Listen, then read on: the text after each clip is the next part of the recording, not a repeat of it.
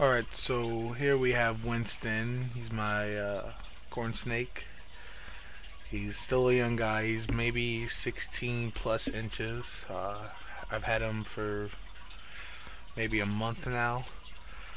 He has shed once. His shed was really long. It looked like it got stretched out quite a bit from him pulling it off. And I'm gonna be feeding him.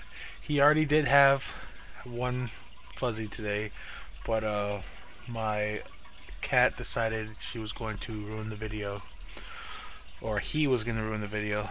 Um, so I'm just gonna go ahead and feed him again. He usually eats about 3 every week.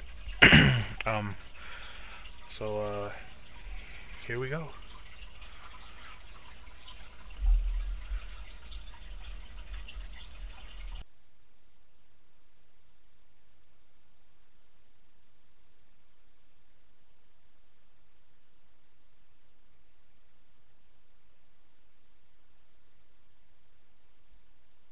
Now I'm not an expert, and some of you may not know, but the way a snake is able to eat something larger than it is because they can dislocate their jaws.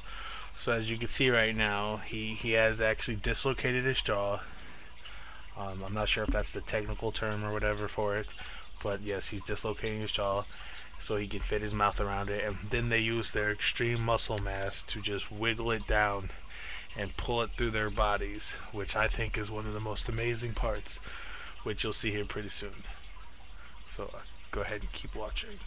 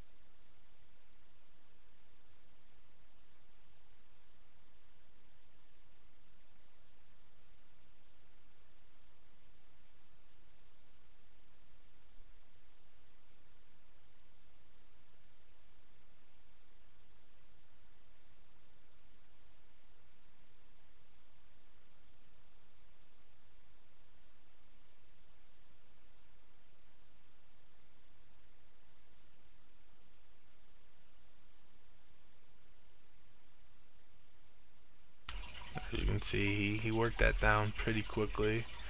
He's already putting his jaw back, and you can see the fuzzy moving through his body as he wiggles back and forth. I think it's pretty cool. I think corn snakes are one of the coolest starter snakes. One, because of their colors, and they're easy to care for, and also if you become a hobbyist, you can get more and more. With corn snakes, you don't have to put them in separate tanks like other snakes. Now, not all snakes are like this, but the corns are very docile. They don't bite, and they don't eat each other. I actually have 2 snakes in there, and I'll go ahead and grab out the other one. The other one, I'm not sure what she is or what it is, but I'm thinking it's a she. So for now, it's a she. Um, when they are older, I do plan to get them sexed, but I'll go ahead and get her or him out. This one's name is Garland. I've had this one for a little over a week. Um, I really like the coloring and uh, the pattern on this guy, because as you can see, if I can show you, he's got a little red line that goes all the way down his back, all the way down his tail. As you can see, that one red line I think is pretty cool. And as you can tell, this guy is extremely small compared to the other one, and they go together just fine. They actually curl up and sleep together underneath their little log there. So in the future I do, not any time soon, but in the future I do plan to breed. So I've been doing research, looking into that, talking with a couple of my friends who have bred before.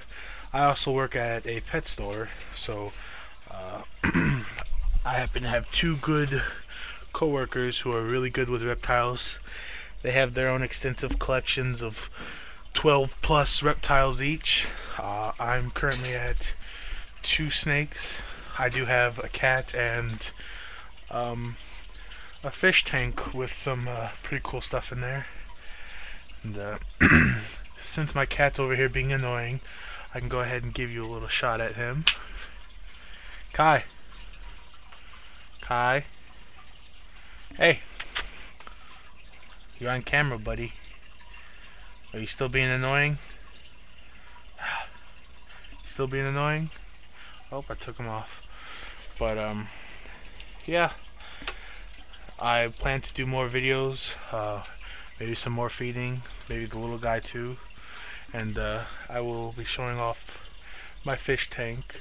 Just a quick run through. I have some turbo snails, some live rock, an anemone, some blue-green chromis, a pajama cardinal, and a damsel. And today, when I went to pick up his meal, I got a coral banded shrimp, which I've been trying to get, but it seems like every time we get them in at the store, somebody buys them before I get paid.